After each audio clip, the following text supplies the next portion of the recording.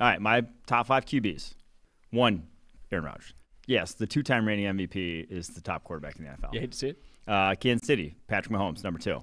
Tom Brady, number 3. Joe Burrow, 4. Justin Herbert, 5. How are you putting Burrow and Herbert over Josh Allen? How? What do you mean? They were better than him last year. I think people are going to be really upset at that. I would take Mahomes. I put him at 1. Then I would take Josh Allen at 2. Take Josh Allen above Aaron Rodgers. Yeah. Back-to-back MVP Aaron Rodgers. Yes. Okay.